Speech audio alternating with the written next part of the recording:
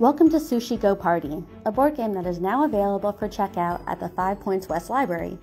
In this game, you are dining a la carte at a deluxe sushi feast. Before you begin, you must create your own menu from a wide variety of delectable options. Then try to score the most points over 3 rounds by grabbing the best combination of cards before they whiz by. So remember, don't be intimidated. There are a lot of contents, but you don't use all of them all of the time. I will show you how it works. Let's begin by pulling out the contents and setting up the game board. You'll have little colored pawns to move around the board, of course. Then you will set up your menu. What's fun about Sushi Go is that every game can have a different set of food. We have 1 roll, 2 specials, 3 appetizers, and 1 dessert each round. Place the menu tiles on the board and add all the cards to create a deck. When you get to choosing a dessert, remember, those are unique.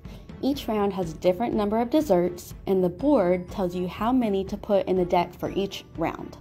Put the characters at the 0 on the board, put all your cards together, and you're ready to shuffle and get started. Let's talk about the game board.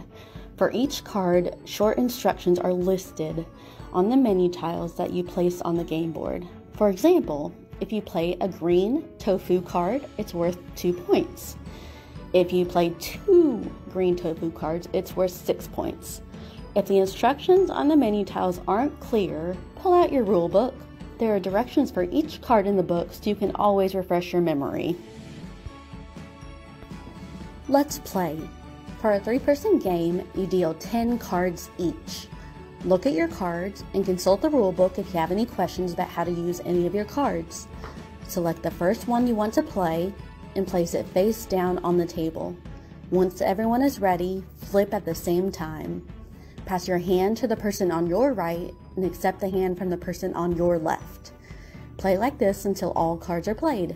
Now you've finished your first round. Count your points based on the instructions on the cards and move your piece around the game board that number of points.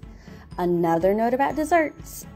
Desserts are unique again because you don't get rid of them and add them back to the deck each round. You keep them and only score them at the end of round 3. So, for example, I played 2 green tea ice creams in round 1, then 2 in round 3. Since that is 4 total, I get 12 points for having completed that objective.